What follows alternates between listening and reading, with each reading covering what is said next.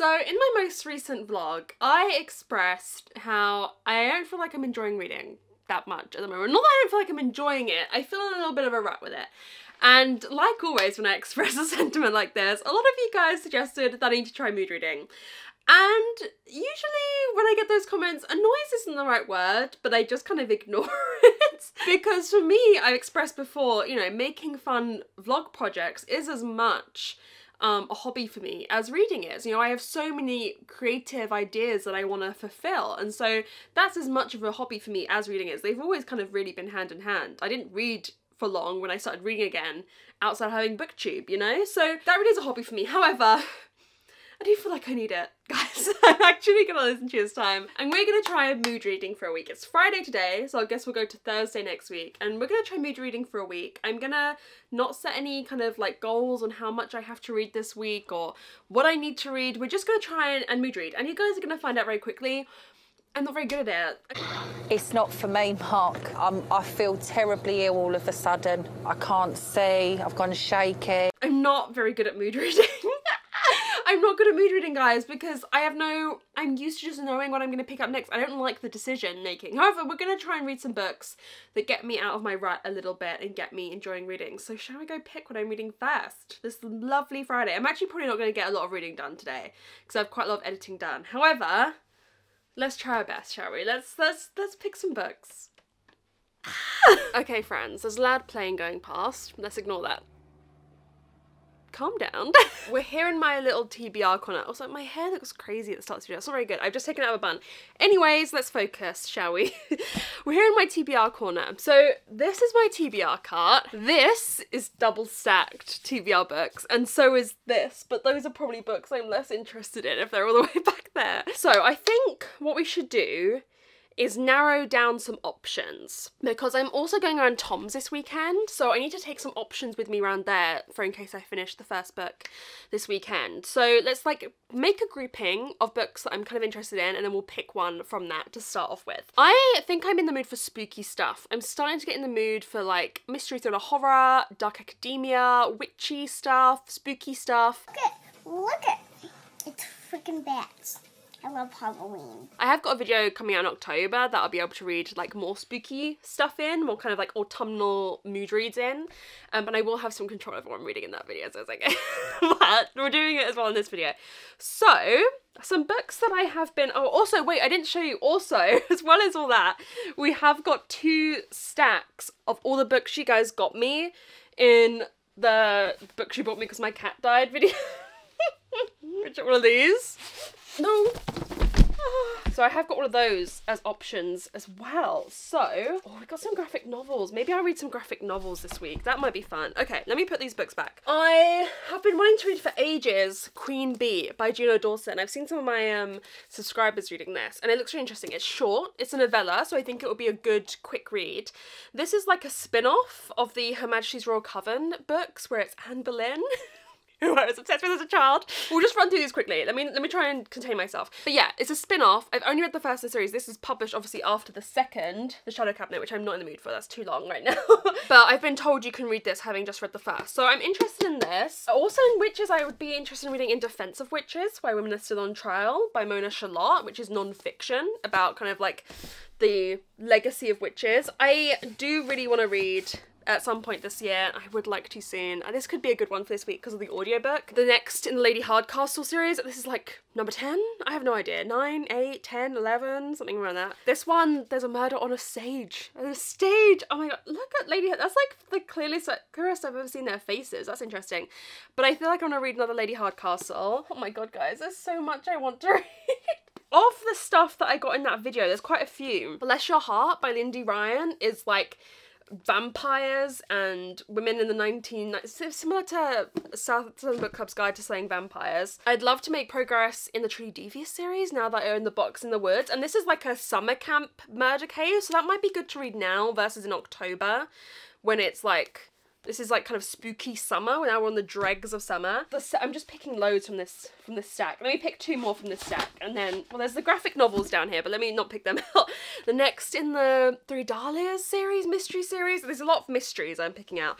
And then also, one that I got from The publisher, The Final Act of Juliet Willoughby, which sounds really interesting. Kind of Evelyn Hugo, but murder. So those are kind of, I feel like, our initial options. Let me show you them. That's quite a lot. Can I calm down? I mean, there's like so many. I'm not a good mood reader, guys. How do I decide? Which of these do I fancy the most right now? I feel like I'm leaning, and again, I'll probably take this stack with me round Tom's.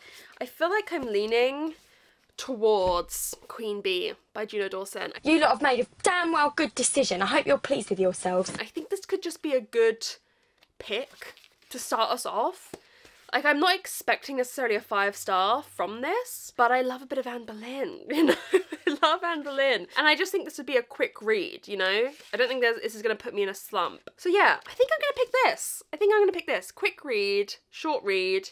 I mean, after that, I feel like what I'm leaning towards is Lady Hardcastle, but I don't know how interesting that is to you guys. It's like the death of the series. Okay, I think I'm going to go with Queen Bee by Juno Dawson. Super excited. I'm actually feeling very excited for this. I'll check in with you once I'm a little bit of the way through this. I probably won't see you tonight. I don't think I'll get very far in tonight. Like I said, I got a lot of editing to do. If I don't end up reading anything today, we'll do this from Saturday to Friday next week. But if I do start today, then we'll stop Thursday next week. So yeah, I feel like when I mood read, I just pick short books though, let's be honest. Okay, so it's Saturday. I read nothing yesterday. Like I kind of predicted I would. So the vlog is going to run from Saturday to Friday, but before we start reading, I actually want to chat to you guys about something that I've been trying and loving. So let's go chat about it. So something I've really been struggling with lately is being productive, being time efficient. I feel like when I'm trying to work, at the moment, I am wasting so much time procrastinating, getting distracted by social media is probably the biggest one. It's so bad. I just start scrolling on things. I get distracted so easily at the moment. I have been finding that I'm being very stressed and anxious, and thus I can't, you know, you can't work to your best when you're feeling stressed and anxious. And then, like fate, Magic Mind reached out to me and offered for me to try some of their shots and see what I thought of them before then sponsoring this video. And guys, I have to tell you, I love it. I love it, I love it, I love it. Dida actually wants to tell you, she's just come up behind me. She wants to tell you that I love it. Don't you, dudes? No. Okay, let's talk about it. So Magic Mind is a mental performance shot that you drink in the morning. You can drink it with your coffee, you can drink it mixed into another drink, or you can just drink it as a shot like I do. It gets you focused, mentally clear, motivated and productive whilst also reducing stress. And it is 100% safe. All the ingredients are third-party tested and all the ingredients are also sourced from the best places. So I've personally been using it for over a week now and I have noticed a massive reduction in stress. That's the biggest thing I've noticed for me personally. I have felt so much calmer. I felt like I've reacted to stressful situations a lot better. I felt like a lifted mood. I felt a bit happier. And yeah, just calmer, just less stressed in general, just able to like face the day a lot more easily. And also, I've felt more motivated. I've done stuff in the past couple of days I haven't done for like months and months and months, maybe a year. I've started calendar blocking again. I've started focusing on some bigger projects that I really want to achieve. It's made me feel, yeah, a lot more motivated and like those work projects are within reach. So you guys can go to magicmind.com/megwithbooks and use the code megwithbooks20 to get up to 48% off your first time subscription for the next 10 days or 20% off a one-time purchase. I really recommend you guys try it out if you've been struggling with productivity and motivation because like I said, I've been using it for about 7 days so far and I'm going to continue to use it because it really has been helping me. Okay, let's go start reading.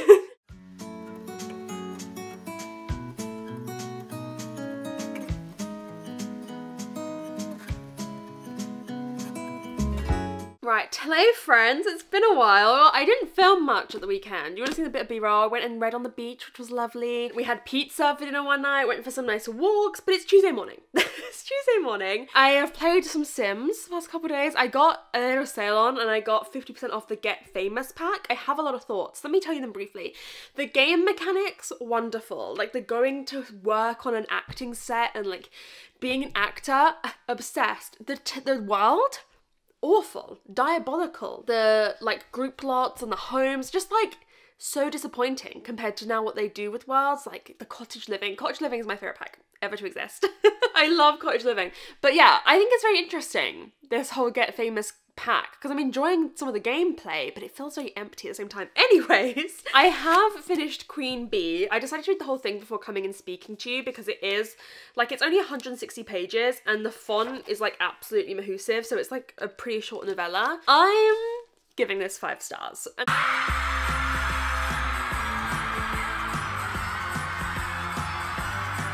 This is not, like, an all-time 5-star. You know, it's not the 5-star that, like, I'm craving, desperate for. Like, it's the kind of book where, like, 50% of the way through, I was like, oh, it's a solid 4-star. Then 80% of the way through, it was a 4.5. And then the last few pages made it into a 5. You know what I mean? But I loved it. I loved it. So, this is the story of Anne Boleyn's coven. You remind me of a witch? And it's told in the present day, just after she's been killed, because spoiler alert, you know, Anne Boleyn gets beheaded. She's the first beheaded.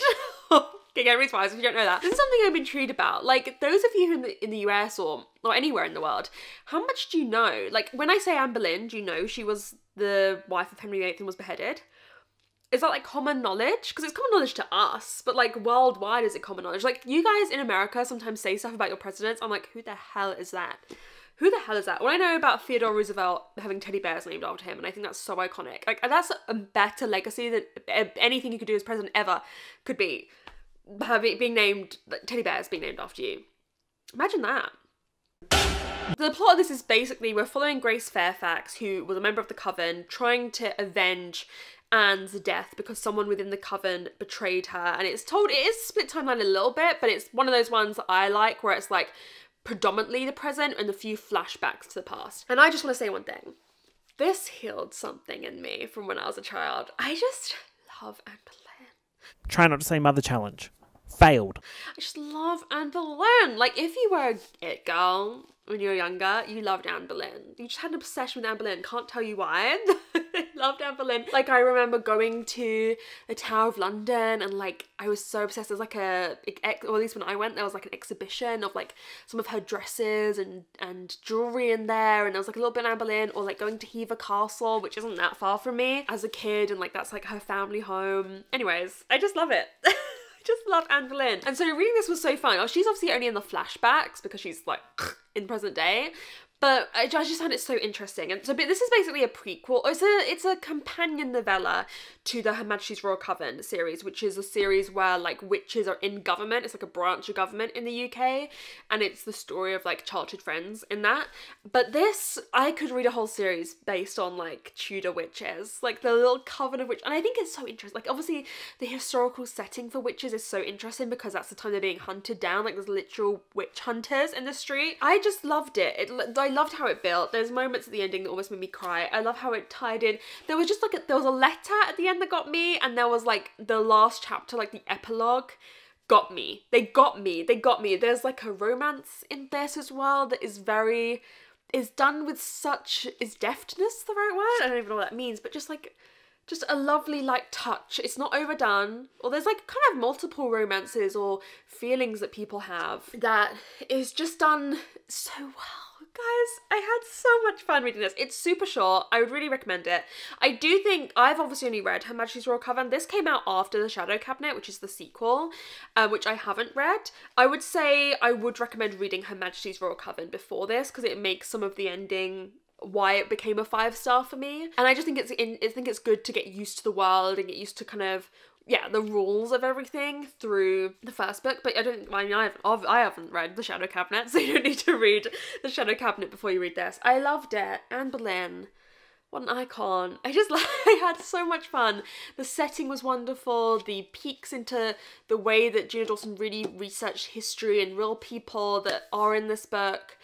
Oh, I loved it, guys. And I just love witches. I love witches. Anyways, today, obviously whilst I've been finishing that, I've been thinking like, oh, what should I read? And I thought about like taking you down there and like having a little look through my books again. But if I'm honest with myself, I know what I want to read. I want an audiobook, and that audiobook is An Act of Foul Play by T.E. Kinsey, the next in the Lady Hardcastle Mysteries. Let me actually tell you what number this is. Okay, this is number 9. This is number 9 in the Lady Hardcastle Mysteries series. Part of me didn't want to pick it because in my brain I'm like, well, this isn't interesting for you guys because it's like number 9 in a series and they're all the same. I mean, it doesn't mean I can tell you about the plot because there won't be any spoilers for like the rest of the books. But I don't know how interesting it is for you guys, but the whole point of this video is I let go of that, and I just read what I want to read, and I want to read Lady Hardcastle. I fucking love Lady Hardcastle and Flo. I cannot tell you how excited I am to start this audiobook today. I'm gonna aim to get halfway today and maybe check in with you. We're just going to go out. I don't know if I'll film it because it's not very interesting. We're going out shopping, like clothes shopping. I need some socks. We're going to like a what's the word? Outlet. We're going to an outlet near us. So yes, but I'm just so excited for this one. I'll let you know about the plot when I'm halfway through, but it just gives me good vibes. Just give me good vibes.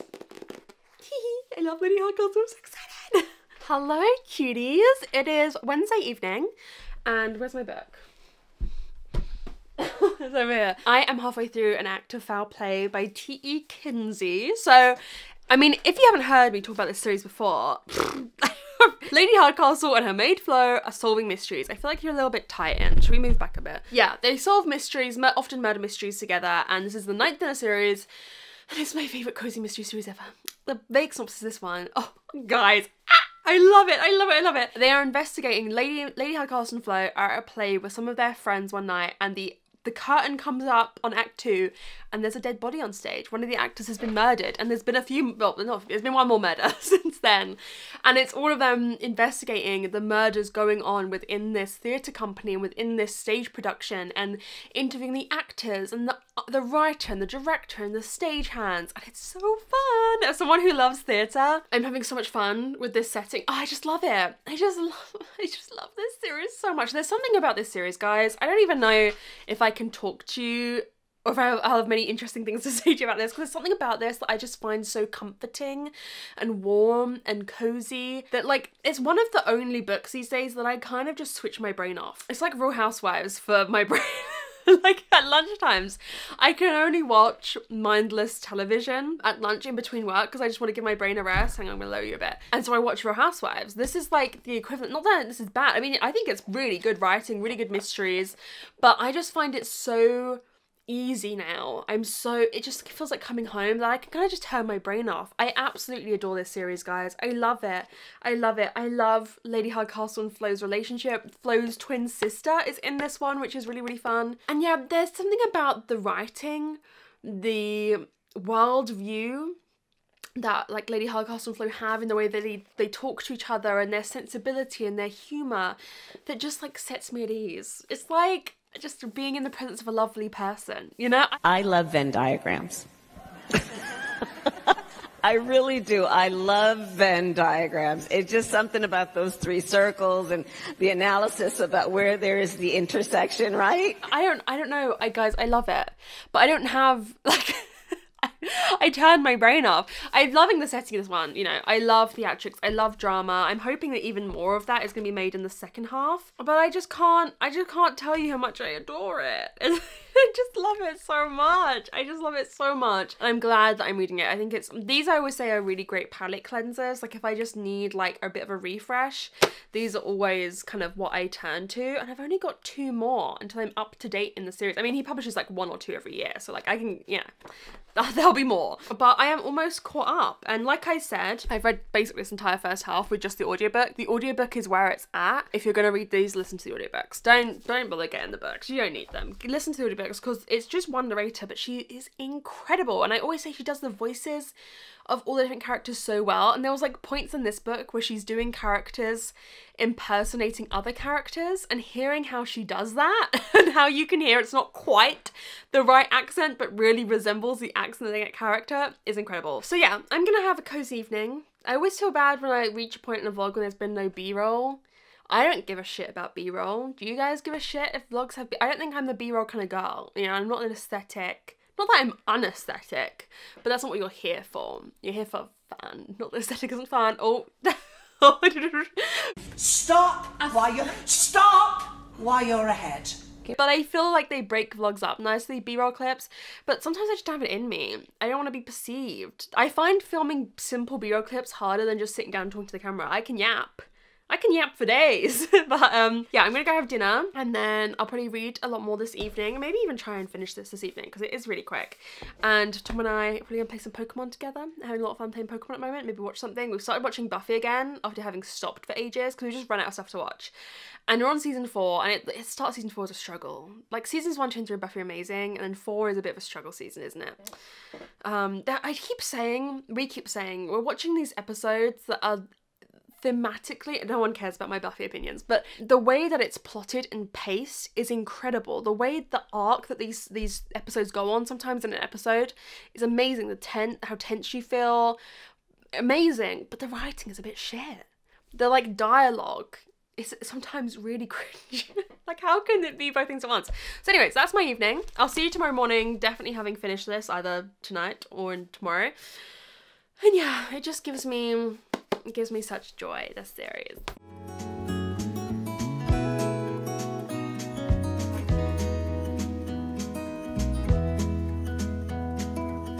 Was it all just a dream, just all in my head? Floating rivers. Hello cuties, how's everyone doing? I don't know why I went like that. Okay. I finished an Active Play. I'm gonna give this one a 4.5. I'm giving this one a 4.5. I loved it. I loved it. I'm this close giving it a 5. Do I want to give it a 5? No, it's a 4.5. And I can't really tell you why it's not a 5. I think really, I know I can tell you why. But I did tell a bit of a lie there. I just wasn't very comfortable during the last 100 pages, which I just read. And I could have got comfortable, but I chose not to. I chose just power through. And that meant that my real experience was tainted a little bit. And thus it's a 4.5. I like the fact they were actors because people can feasibly lie. I really enjoyed some of the twists in this. I thought they were handled well. And at the end of the day, I just love Lady Hardcastle Made Flow. These aren't like the craziest mysteries in the world in terms of reveals. It's always a fairly safe time. I just let my brain be shut off. And when the murder's revealed, I'm like, oh, okay. But I liked the kind of contained group, the contained setting that we had in this one. And I'm just so excited to read 2 more. I can't believe there's only 2 more. Well, there'll be more. There'll be more. I hope he writes like 15,000 Lady Hardcastle mysteries. I hope we never end. I also love he does author's notes at the end with all the kind of like historical relevance with like what he's made up and what is actually true. So in this one, like the theatre doesn't actually exist where it's set, but things like there are certain stories that characters write that he's gotten from the Bristol Times when this is set, which I just think is marvellous. So yeah, it's getting a 4.5. I'm so glad I read it. We now have to pick our final book because it's Thursday night. I am going to do some reading tonight. I've also got reading sprints tomorrow with my patrons, so I reckon I will get quite a lot of reading done. Let me show you the books I should choose from, okay? I'm going to show you the stack of books that have been on TBR Cluedo this year that I have not yet read, that I do not have set plans to read. All of these, right? So I should really read one of these, but I don't really want to. None of these are calling me. If I'm honest with you, the book that is calling me, and it's another book in a series, I think there's something when I'm mood reading at the moment, or when I want to get out of a slump, or just kind of like feel a bit safe in my reading, I'm going back to characters and authors I've read from before, you know? So I haven't read this series in years and years and years because I thought it was finished. I thought this was an original trilogy and then there was going to be some spin-off series, but it doesn't seem like that. It seems like it's going to be a 6-book series.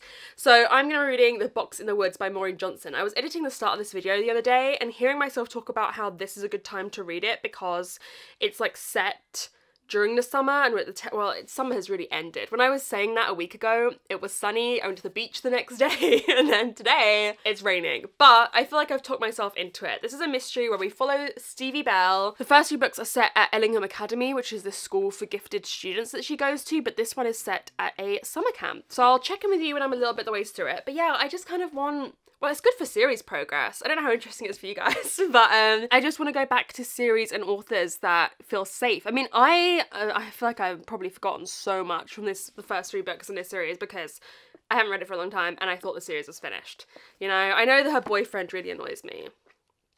So anyways, I'll check with you a bit way through, but I'm excited. I'm excited to pick this series back up again. So it is Saturday, but I'm just gonna keep doing this vlog until I finish this book, which I think will be today.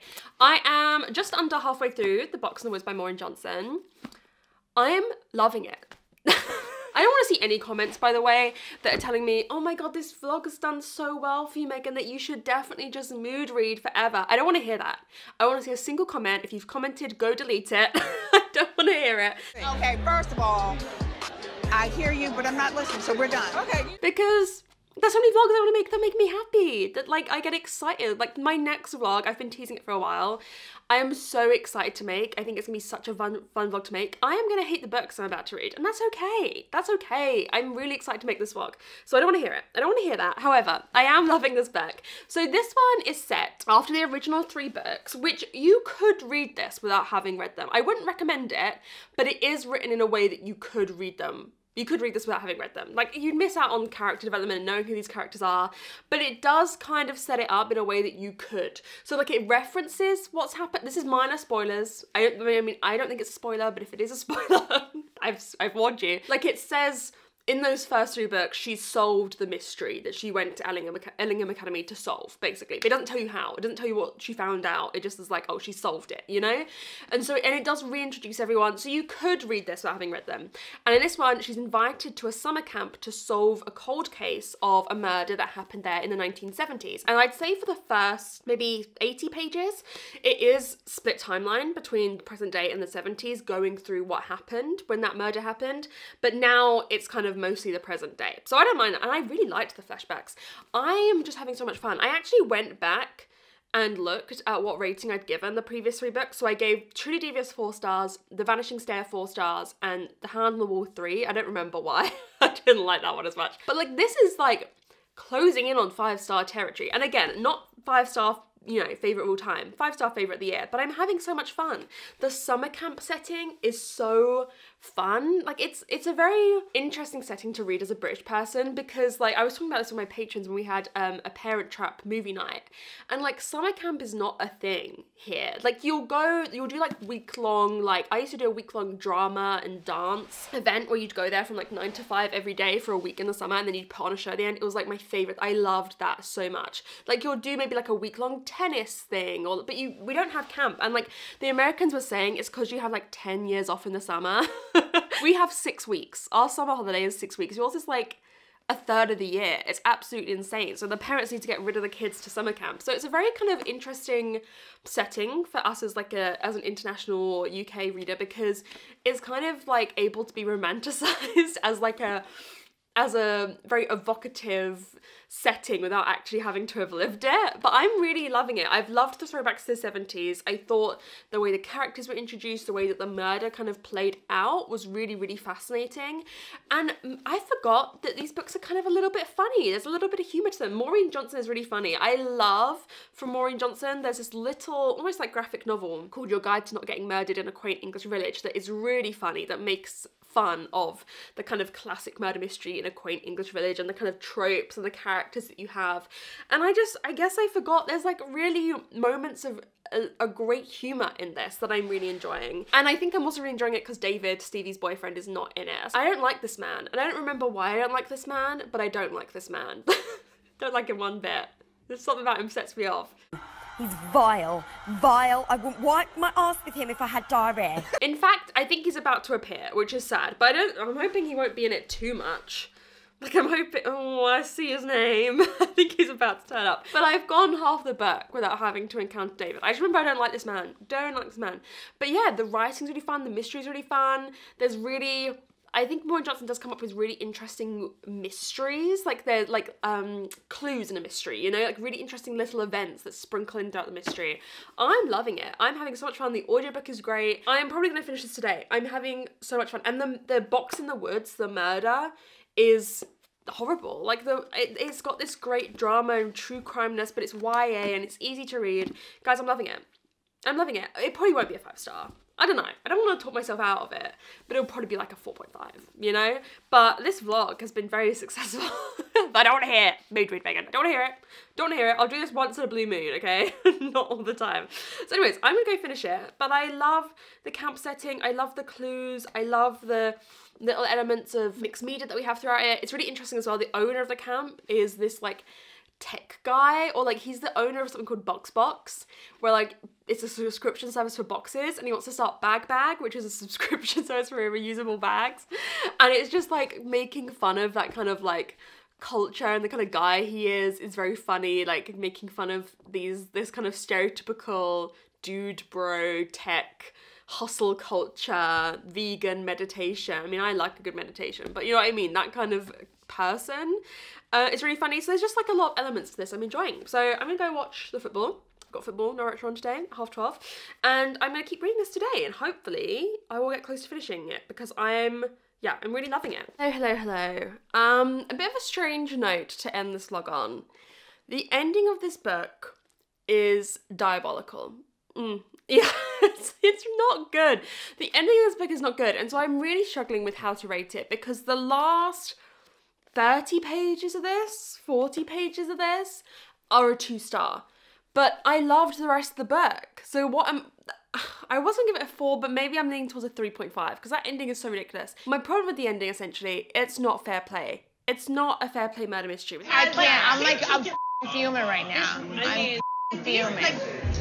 Without spoiling anything, the resolution involves characters you've never met, right? The reveal centers around a character that appears in those last 30-40 pages, and that's just not fair. And I would expect from someone like Maureen Johnson, who seems to really revere the, you know, art of a murder mystery and the kind of tropes of murder mystery, to then pull that out the bag. And also, it's kind of crazy, like the reveal, like the kind of topic that it's based on is also just insane. Not like problematic or anything, but just like out of left field, like beyond, like no hints that that is the route we're going down. It's a sharp turn, right, into what this book, it's a really bad ending. It's a really bad ending. I think I'm gonna have to give it a 3.5. I also didn't love the second half as much as I loved the first half. I still really enjoyed it, but David appears. He actually redeemed himself a little bit in the second half. Like, I didn't hate him as much as I hated him before he appeared, but I just don't think this book needs a romantic subplot. I don't think it's even very, like, at this point, they hadn't seen each other in 6 months face to face, you know?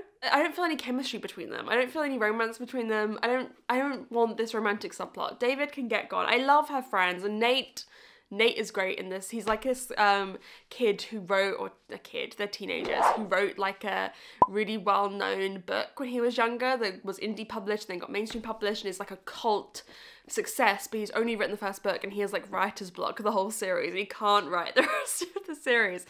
He was great in this, but yeah, that ending, I almost want you guys to read this so you can understand what I just experienced. Like, it's so out of left field.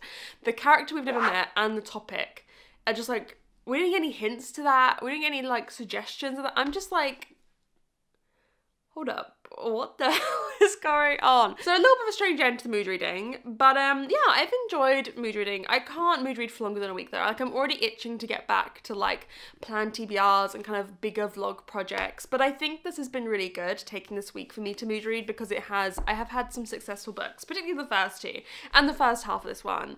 Just that ending, babes. Whew.